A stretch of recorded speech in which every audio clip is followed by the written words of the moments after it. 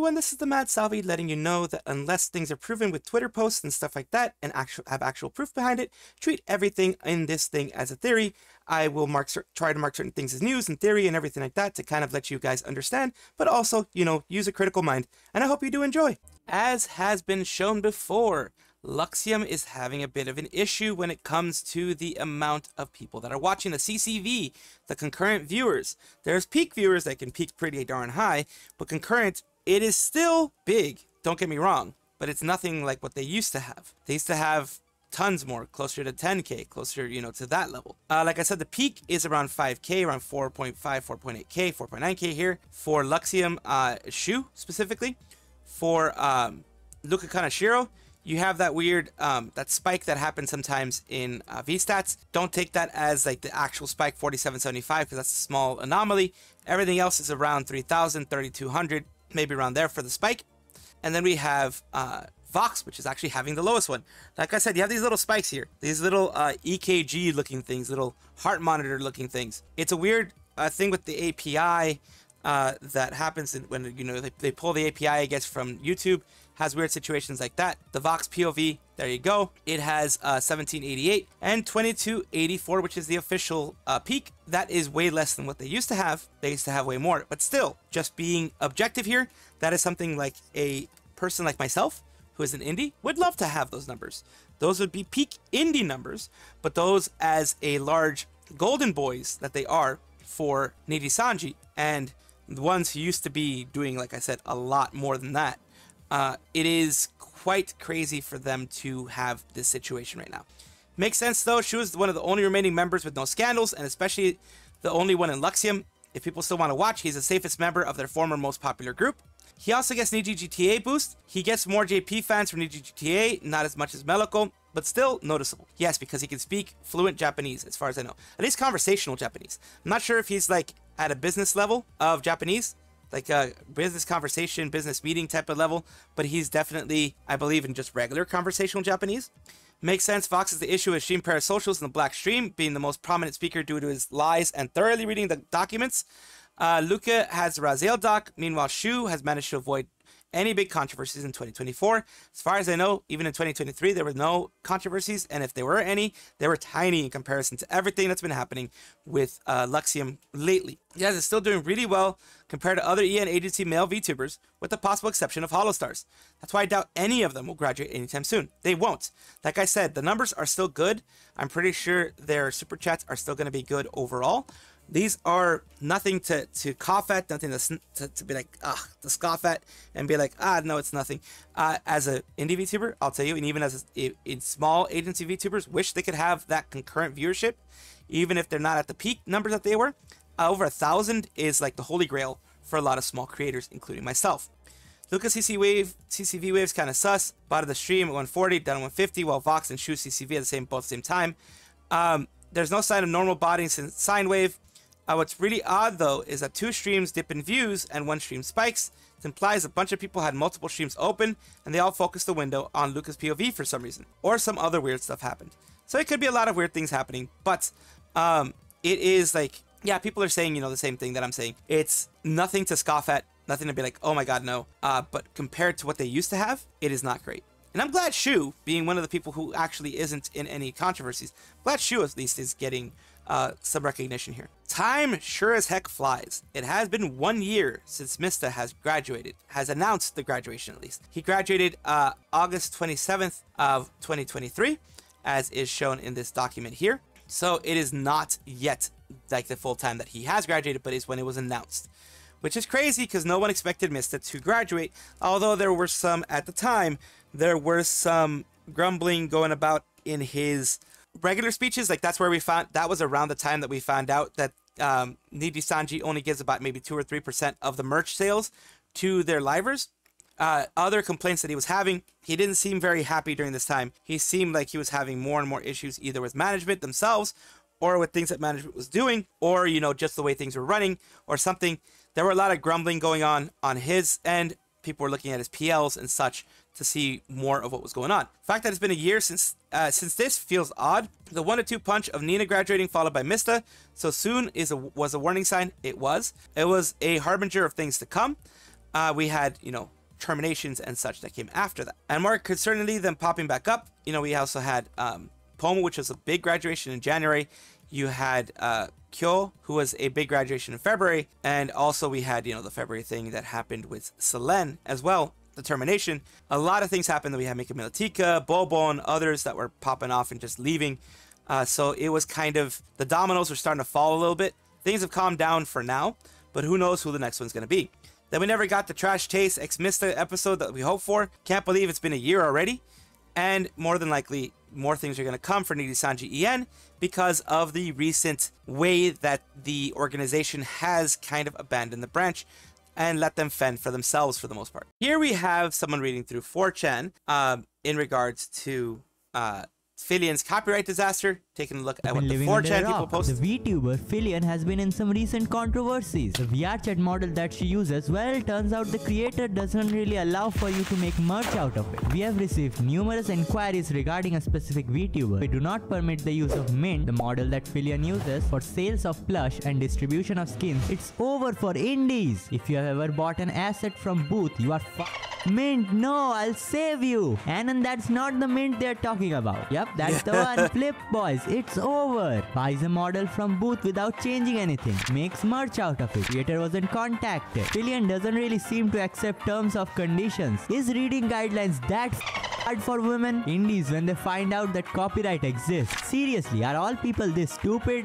Well, some people just aren't meant for having any type of merch. I think Filian, like I mentioned before, just going over this one more time, over my belief in what happened with Filian, she left it to someone else. Like I said, I do not prescribe malice to things that can be easily explained with ignorance. Hanlon's razor. I think she's just ignorant of the fact that she needed to get all these permissions. I think she thought that since it was free, since it was etc., since other people were using it for, because I believe there was a game that was using it for merch type stuff, that was using it, it was a gacha game or something like that, believe that she thought that since the gacha game could use it, she could use it. Again, this is just my thoughts on it. And she made a big mistake. Because of the fact that she was that big, she should have double-checked. Maybe she thought she double-checked. Maybe because she's a part of Mythic, she thought Mythic was going to be handling that. Since Mythic is the one that helps with merchandising and all that type of stuff. They're not a full-fledged VTuber organization. They are more a talent agency that has VTubers in it. So they are the ones who kind of manage your merch lines. They manage your sponsorships.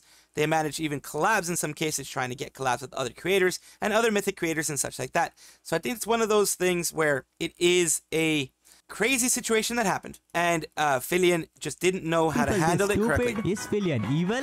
She didn't know how to handle it correctly. This is again DGen Diary doing the Filian thing. Is a person that I've had in a showcase, just to be a completely transparent, is a person I've had on the VTuber showcase.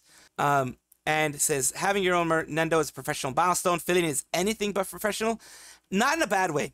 She is chaos incarnate. She's just a chaos VTuber. And I think she just didn't know how to handle it professionally, how to handle the professional side of VTubing, because she's probably never had to handle it specifically merchandising and such. Merchandising is such a weird thing. It can definitely be something that, you know, even I don't know how to handle merchandising to be the most part. Still, she hopes she is an Android. She's creative, cute, and heartfelt, and very energetic. I still like and respect her despite the incident. She deserves an Android, but at the same time, I hope she takes her copyright seriously this time. Wonder if it's buying current models somehow or just hiring someone to make a new one. The Android of a different model, yes, but this model, no. Exactly. It says, while she says they're trying to settle everything behind the scenes, maybe after buying exclusive rights from the artist, I don't see any reason why she won't get a Nendo. I don't know why he was downvoted for this, but people downvote for weird reasons on Reddit. It is Reddit. Hoshikawa Sara is a Nijisanji liver, and she's going to be collabing with McDonald's. Of course, we already know what happened with Rosemi and McDonald's. So I wonder if NDF will boycott Niji now, or do they love the company much more and give them free pass when harassing Niji EN members for eating McDonald's? I think the thing is, a lot of people on the Niji EN side, the ones that are doing the boycott, that are doing the followers of Niji EN, who are doing the boycott and doing all that kind of stuff, the slacktivist side doesn't really hit Nijisanji JP very much. It doesn't hit JP very much at all, like the JP scene when it comes to those types of things. So I don't think that Hoshikawa Sara is going to be having much more of an issue compared to like Rosemi. Rosemi, sadly, is part of the EN side, which over here in the English-speaking countries in the West, we have a lot of slacktivists, a lot of people who put their noses where they don't belong, and they start talking about politics and putting politics into VTubing when it doesn't really belong. Unless a person is actually actively putting politics into VTubing, you shouldn't really respond with politics in kind. Only respond that way when it is actually brought up first. Yikes at the amount of spam bots. Right here, Hoshikawa Sara is, having her thing with sale tomorrow, July 24th. It's so Hawaiian, you'll want to eat it, right? So they're going to be, that's a Japanese McDonald's one that they're going to have. It's a Hawaiian burger, it looks like. And there's like apparently a lot of bot. Yes. Oh God, look at this bot. Look at these bot person. Holy crap. That's a lot of bot. That's just, they're doing different. Holy crap.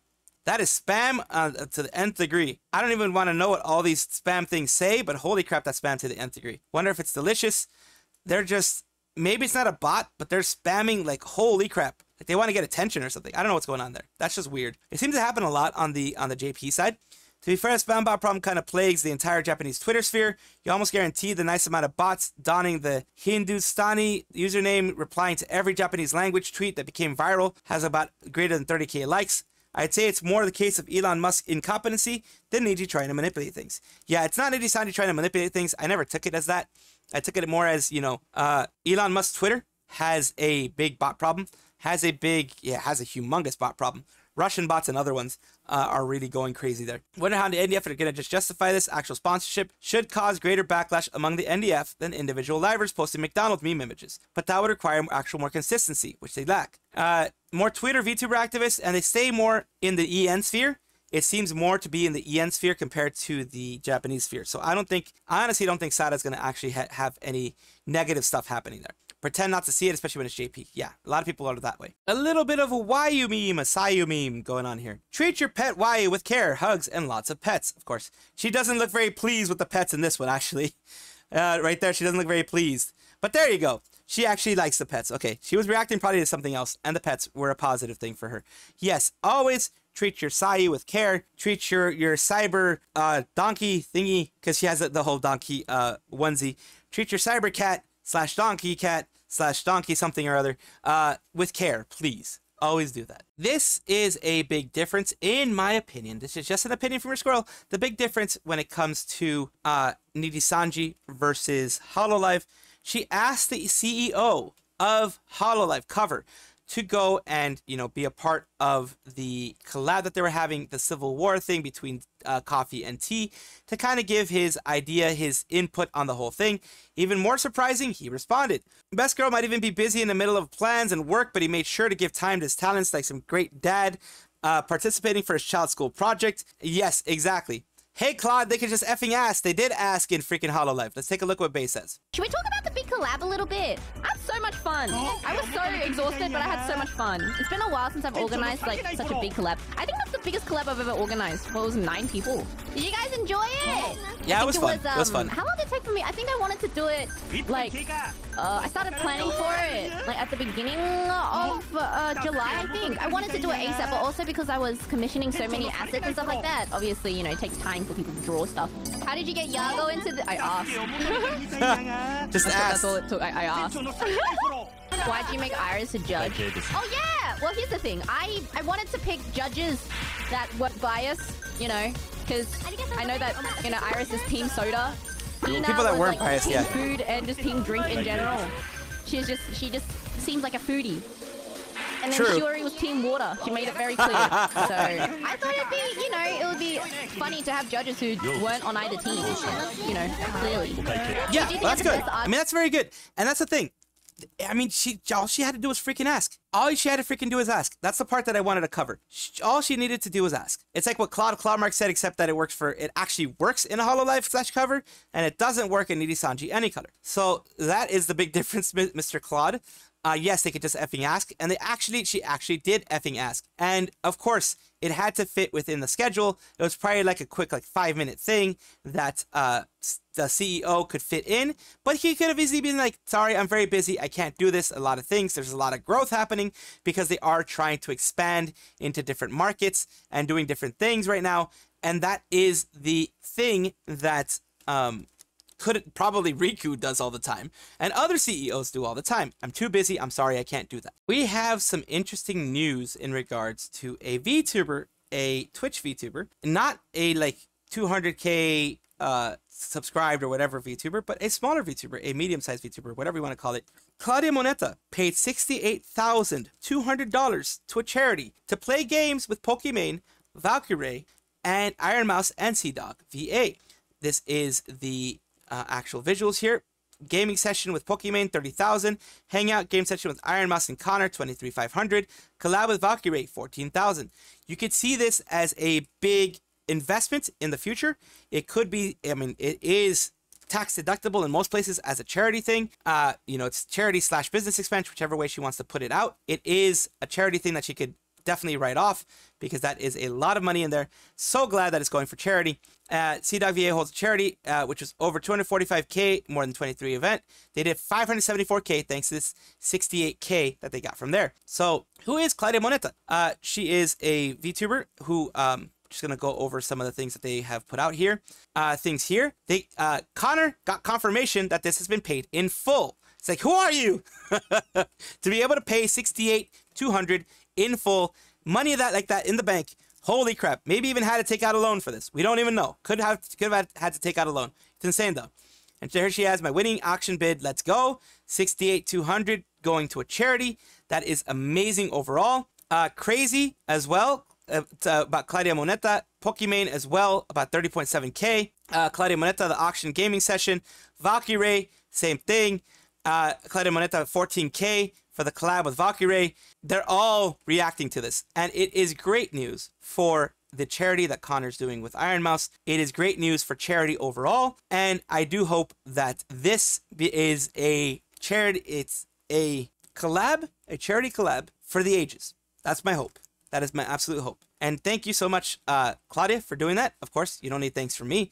You got thanks from all the big guns and everyone else. I'm pretty sure the charity also appreciates that. And it is a huge, huge help to any charity to have that kind of donation. We have Claudia Moneta today for today's VTuber Showcase. So thank you for being here, everyone. We're going to take a look at what they do. They are a chill cyborg VTuber who is, streaming Tuesdays, Thursdays, Saturdays, and Sundays, it appears like.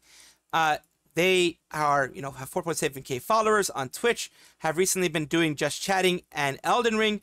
Before they've done Dark Souls 3, they've done things like that. Let's take a look at what they have here. The cutest idol? How the fuck? I ain't no cute. I'm Dinksta, yo. Look at this. Look at this shit. Look how scary this looks. Aww. So real, Bessie. I know. I had you shaking there. You look like a puppy. Shut the fuck up.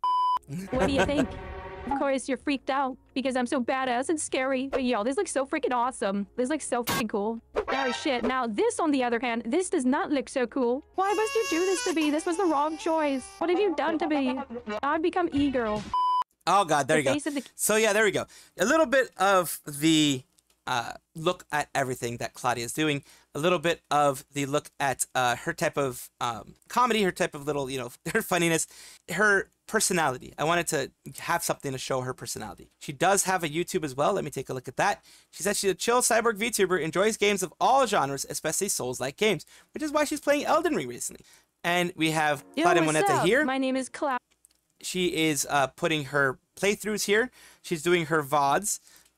It looks like it's primarily VODs, and oh no, she does dual streaming. So she's also doing dual streaming, which is always great to see. I do dual streaming as well, and thank you again for being a part of this VTuber Showcase, Claudia Moneta, and thank you as well for your recent charity donation to the Sea-Dog and Iron Mouse charity drive that they recently had. All for right now. Of course, comment, like, and subscribe down below. Thank you for being here. Of course, I love having the conversations with you guys. I love having these things with you guys, and I do appreciate it whenever you guys do comment. Take a look at my description for my socials. There's a Discord, there's Twitter, there's other places that you can check me out, Twitch, etc. And also check on your screen right now, because there might be a video that you might enjoy.